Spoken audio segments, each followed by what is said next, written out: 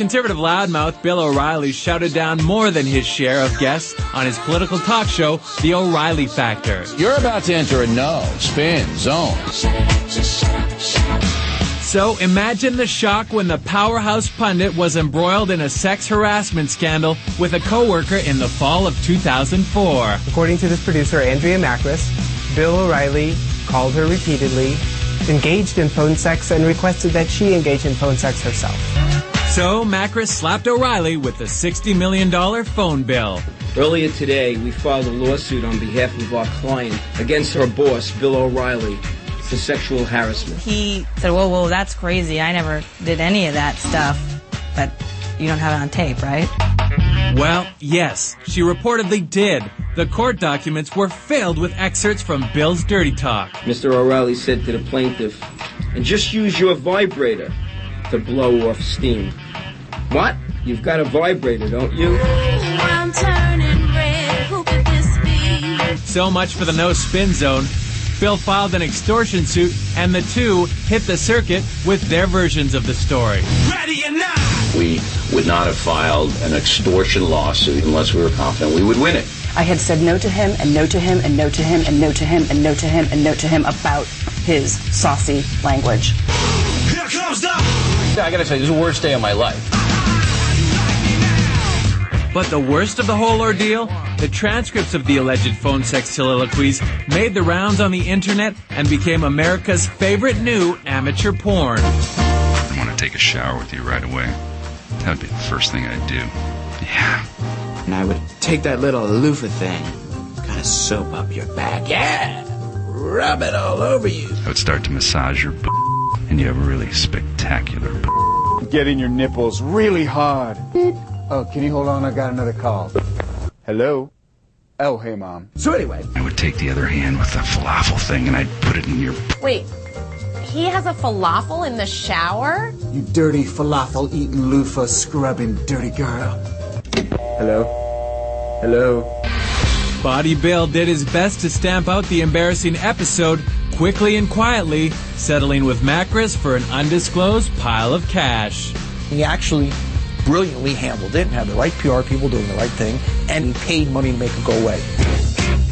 Bill did his damage control, but he may never live down the fact that while the scandal was in high gear, he was hawking a new political book for kids.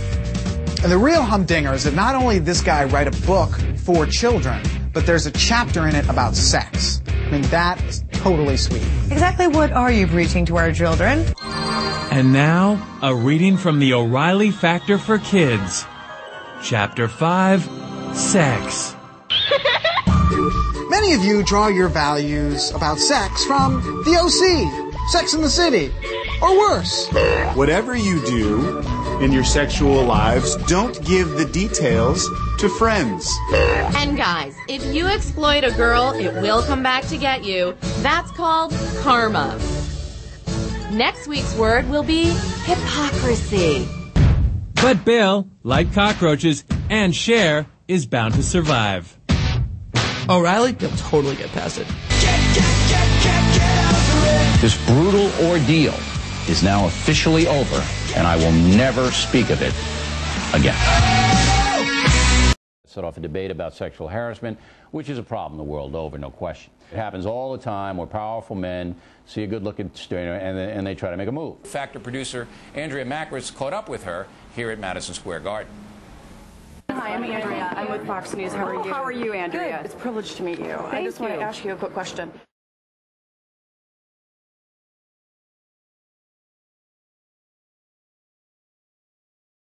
Boy, are they randy out there at Indiana University. Last year, they had a porn sex scandal on campus. This year, another X-rated situation involving a freshman girl.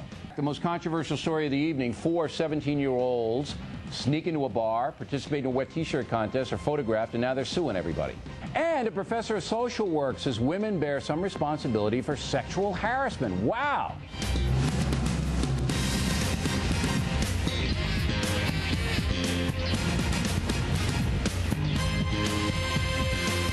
You know, old guys like me go to bed early, so we often miss some good action.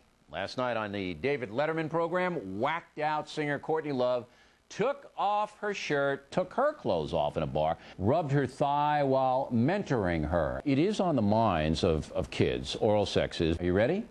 Oral sex. Oral sex parties, anal sex, teaching or encouraging oral sex. I thought it was sex with a toothbrush. 35 years ago, the biggest discipline problem in schools was kids chewing gum on the bus, right? And now it's certainly something else in their mouths on the bus. What I always say to kids, don't take steroids because it shrinks your nads. That gets through to kids, that level. You know a lot about that subject, and exactly. I am very pleased that you're so candid in that area. Isn't that where they show porn movies, Spike TV? Is it? I don't know, but I've converted worse. And straight men are tuning in. Now, that's not unexpected, by the way. That is not unexpected. No, I mean, it is something in the straight man gene that's curious about lesbianism. Do you have a roommate, by the way? No. So it's just you, the camera, and the computer. I was invited on a gay cruise last week. You can go if you want to. If I become a lesbian, I could go, or? No, actually, you can go if you want to. I'm not sure that I could go if I wanted. Absolutely. Yeah. I'd see it as a challenge. You know, I'll go on the lesbian cruise. And I never had any sex conversations with my parents. I mean, I had one with my father that lasted about 2 minutes. If I'm a bisexual, and believe me, I would not have the energy, all right? I want to go in and I want to marry a guy and a babe. Would you say that O'Reilly, as a bisexual, all right, again, hypothetical, please. But bisexuals are not looking to have threesome relationships. Yes, I am. Yes, I am. I'm quite happy with that arrangement. The majority of bisexuals are not interested in marrying the McGuire twins. They want to marry one person. Well, they wouldn't be bisexual with the twins. They would be triads, what they call triads. Yeah, okay. I know all these expressions. Yeah, you know more about that than I do. If anybody can get married, then I want the McGuire twins and I to have a nice honeymoon in Provincetown. Would you be against me marrying the McGuire twins? Would you? Yes or no? I don't think I'd want to fight you on that. All right. Do you have the names and addresses of these? I do not. I do not. Check this out. I bet if you talked just right, you could get some women to call you, though. Yes, no. So your commander in the foxhole was hitting on you. Was there sex in the foxhole? You can tell us. We won't tell anybody, Miss Bio. You go ahead. Men, and I know men real well, being a manly man, are barbarians. They're just barbarians, okay? They see a good-looking woman. They're not respecting their intellect. I guess you go out on dates with guys, right? Yeah. Okay. Well, you know, it's L.A. Yeah. Come on. Okay. You could be going out with a duck. You know how they are out there. Did she have a boob job on her? Haven't a clue. You had your breasts enlarged. I've surgically enhanced to pump up the volume. How long have you had that? A long time? Probably about 8 years. About 8. Oh, so look at you talking about my breast implants on the Bill O'Reilly But you did that show. fairly. I'm thinking about going back to school and coming out there to Bloomington. You got the porn movies. You got you naked running around. I mean, what's going on? Yeah, I guess so. I think it has a lot to do with academics, but I mean, there's a lot of other things that go along with college than school. And I'll say. I mean, I guess it's just, yeah. If you do come up with the stats about who these women are, we certainly would like to research it. It's like a new man. And now you're having sex all over the place. We are. Okay. And the kids are grown, and the kitchen table is great. Next, we will wrap things up with the most ridiculous item of the day, oral sex. Marge Ebert, Irvine, California. Mr. O'Reilly, you lack good manners and you are rude. I am also sure you have some kind of sexual hang-up. Well, most Irish guys do, Marge. Come on, take pity on us.